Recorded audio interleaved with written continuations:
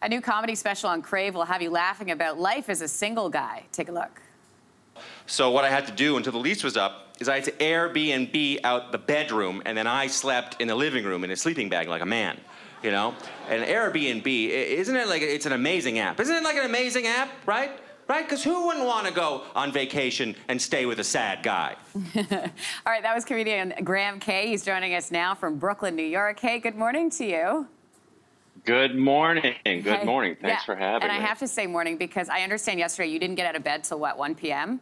How was this morning's wake up? No.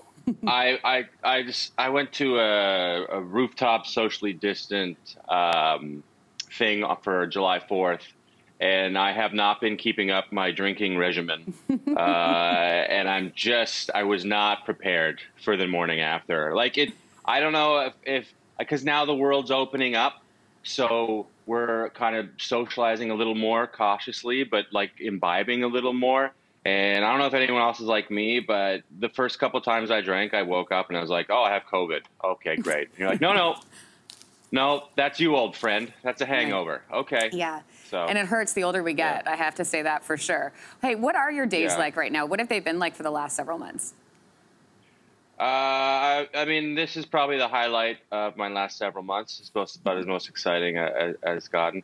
I do these honestly, everyone, this is what it's like to be a comedian. You sort of hang out all day. You wake up whenever you want. You don't really leave the house. This is not a big difference for me. This is like a 2-hour-a-day difference for me, the pandemic. I just don't go out for a couple hours at night and do comedy.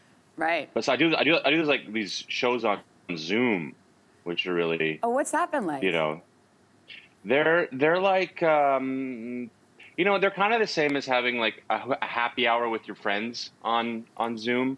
It's like a veggie burger.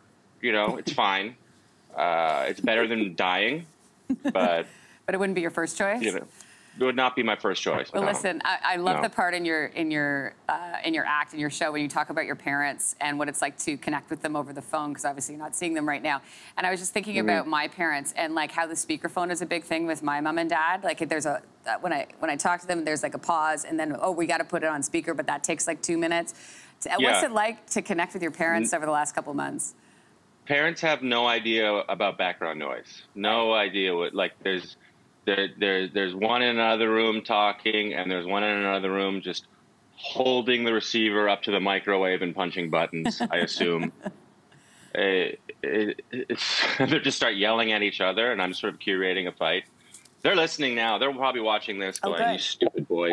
Don't talk about us. Hey, Graham, speaking of stupid, your special is called Graham K's Stupid Jokes. What is a stupid joke? I guess there's a lot out there right now that takes itself a little too seriously, comedy-wise, I think. And I think we need to realize that comedy should be fun it should make you laugh. That should be the #1 goal of it. So I wanted to sort of just take away sort of any pretension, I guess, and call it stupid jokes. But I actually think a lot of them are really smart. But I mean, that's just my own review of my own stuff. Well, I would happen to agree with that. Hey, Graham, thanks so much for joining us this morning. It was a treat for us. Thank you. Hey, thanks for having me. All right, have a good one. All right, Graham's special, everybody, Graham K's Stupid Jokes, is available on Crave now. Thanks for watching. If you like this, be sure to subscribe here. And you can check out more Your Morning videos right here.